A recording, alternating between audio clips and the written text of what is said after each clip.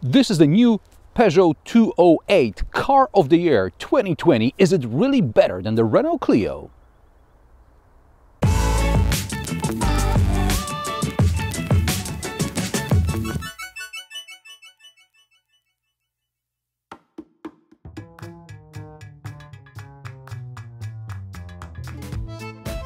I had to start with this question because I picked up the 208 test car on 2nd of March 2020, the day the results of the European Car of the Year are usually announced at the Geneva Motor Show. This year, the Geneva Motor Show was cancelled due to the coronavirus threat, but the results were announced anyway, only with less fanfare. Before I try understanding the Car of the Year jurors' decision, let's focus on the facts. Peugeot 208 is very similar in size to the Renault Clio at 405.5 cm. The 208 is just half a centimeter longer, but the Clio has 4 cm longer wheelbase, which in 208 is just 254 cm. Renault is also wider at almost 180 cm versus less than 175 in the Peugeot. At 143 cm, the 208 is also 1 cm lower than the Clio. However, as far as the design is concerned, Peugeot wins hands down. The new 208 looks modern and aggressive, whereas the new Clio looks, well, like a facelift. Even Renault designers said they didn't want to tamper too much with what the clients love. They improved things which needed improving, like the interior, but clients buying a lower spec car may not notice it. I recall seeing a dealer Clio on display in a shopping mall a couple of months ago and being unable to distinguish at first glance whether it was the old or the new model because the interior looked rather dull. Peugeot 208 has these vertical day-running lights which resemble lion's fangs. We've seen these on the equally beautiful 508, and from a distance it roars. Maybe it doesn't roar, it kind of purrs. I'm small but fierce. Like the rusty spotted cat. Google it. The 208 not only looks modern, but compared to the Clio, it better addresses the market trends. You can have your Peugeot with a petrol or a diesel engine, as well as with an electric powertrain. The Clio will get a plug-in hybrid sometime in 2020. The boot. The VDA capacity is 265 liters plus 44 in the spare tire. Well, this is where the repair kit lives in this car. If you were to fill the boot with water rather than the VDA 20 by 10 by 5 blocks, you'd get around 300 liters plus 100 liters under the floor. But unless you carry duffel bags with soft elastic content, the boot is not particularly commodious. The Hyundai i10 has a slightly smaller boot according to VDA. It also has a double floor, therefore flat loading area with the seats folded, something the Peugeot doesn't have, but let's not be picky. Of course, a liter can have a different shape. The i10 boot is, from my perspective, less usable. This is one of those subjective parameters you need to assess by yourself during a test drive. But objectively, the i10 tailgate goes up on its own, and in the 208 I have to assist it, like in, Ford Fiesta.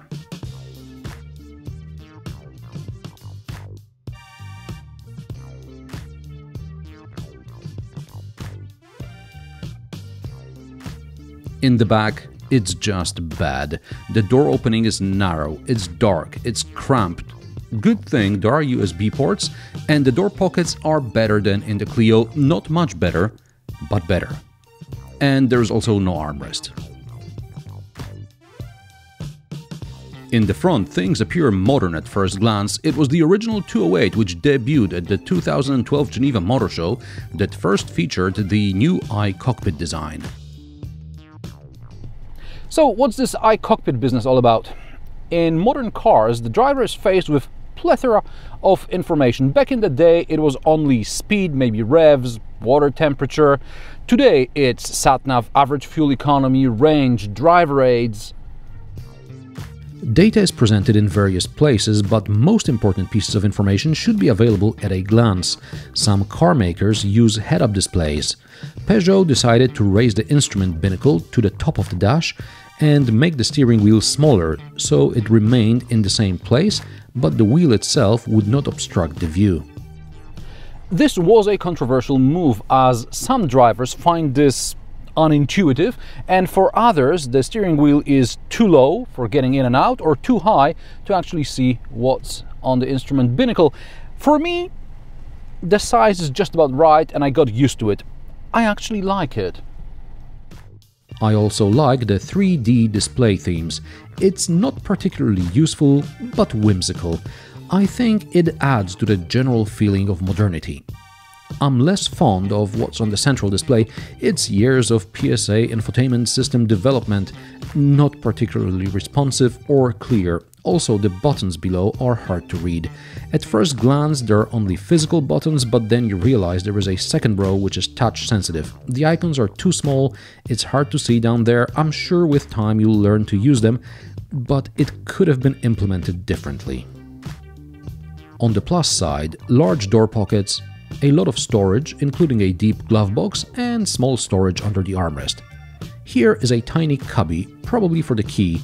You'll forget you left it here. There are good cup holders, as well as USB-A and USB-C ports, so you can connect your phone using MirrorLink, if supported, or just use Android Auto.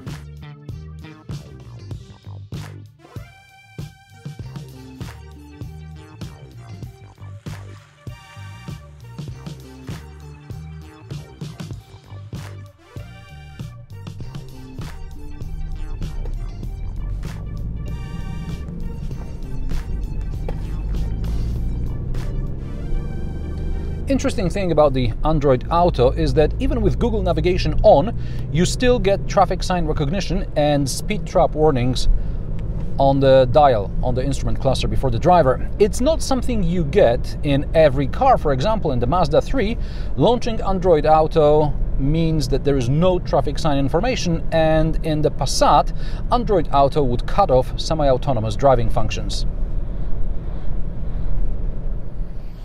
This is the 3-cylinder 100 horsepower 1.2-liter petrol motor. A couple of months ago I drove the 130 horsepower 208. It was quick, but a waste of money for city driving. Definitely not worth $3,000, maybe $1,500 to get the automatic, because the manual is typical Peugeot, as wooden as that Peugeot pepper grinder. According to WLTP, the Peugeot 208 with a 100 horsepower 1.2-liter engine should use between 5.4 and 5.6 liters per 100 kilometers combined. I'm getting way above 6, and that's because I have to keep the car in lower gear than the EcoNanny suggests. Otherwise, the engine feels like it's about to stall.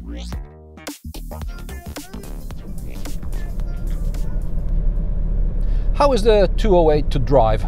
I love the small steering wheel and the direct feel in Peugeot cars. A couple of turns and you're ahead of everyone in traffic. It's very nippy, and on twisty roads, yeah, this is where this car starts falling apart. Well, not literally, but like many hatchbacks, also the 208 has torsion beam suspension in the back. It's cheaper, it's more compact, and it works fine in most cars, but the Peugeot torsion beam, or twist beam, likes to twist a bit too much for my liking. In mid-corner, it can scare you to death. And I'm not talking about a moose test, I'm talking about driving fast on a twisty road, something us car fans like to do in our free time. The 208 is all over the place, and it can understeer as well. I wouldn't complain too much because this is a super mini, not a car for hill climb racing, but Peugeot has created this illusion of an agile car which invites you to drive it enthusiastically. The suspension is great on uneven surfaces, but it doesn't cope with lateral G-forces. Here I need to address the tire issue. I've seen the Peugeot 208 Moose Test by KM77 and the car fared rather well. However, the Moose Test was performed on Michelin Pilot Sport 4 tires. Meanwhile, the press car I was driving in Poland was on something called the Euro Repar Reliance Winter. If you haven't heard about the Euro Repar, it's PSA's brand of aftermarket parts, including tires. I don't recall having driven on something as bad as these tires. The weather conditions were not particularly challenging, plus 5 degrees Celsius, mildly moist tarmac. On good tires, I wouldn't notice anything. During this time, I also had the new Opel Corsa test car. That's pretty much the same as the Peugeot 208, but the Corsa was on Continental winter contact tires and the difference in grip was colossal. I don't know what are Peugeot's OEM tires, but don't leave the dealership on Euro repars. And one more thing, regardless of the tires, I uphold my opinion about the twist beam being too twisty. But that's normal in a Peugeot. Now, back to the regular review. Is the 208 comfortable to drive? Well, there is no lumbar support adjustment. I've sat in less comfortable seats, but I wouldn't mind having better support for my spine. Also, the backrest tilt adjustment is a knob hidden in a tight space between the seat and the B-pillar. Why not use a pull lever like in the Renault?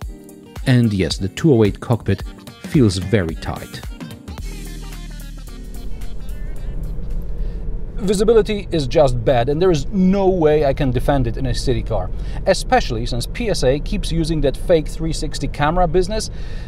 Here the image from a backup camera is stitched to create a temporary 360-like view of the surroundings. In a car with a 3D instrument cluster? Seriously? Prices of the Peugeot 208 start at €15,500 for a 75 horsepower petrol engine variant with a 5-speed manual. This 1.2 100 horsepower Allure model with options costs about €22,500. There is also a diesel version as well as the potentially popular electric model with a claimed WLTP range of 340 kilometers.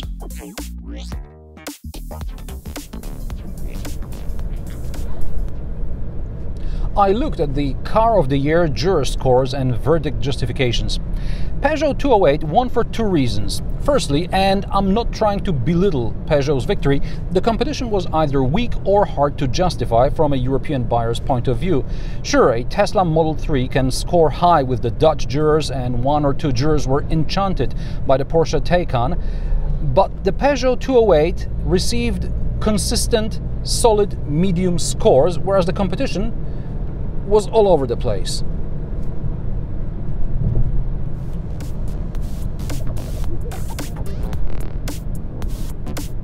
I mamy tam.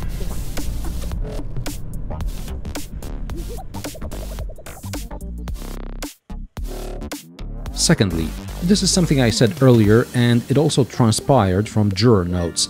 From the start, the 208 is available with a conventional and electric powertrain, whereas the Clio will only launch its hybrid soon.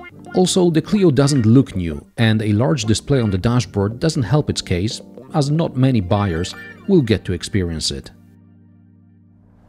The new Peugeot 208 is a car with great potential and I feel it could have been so much better.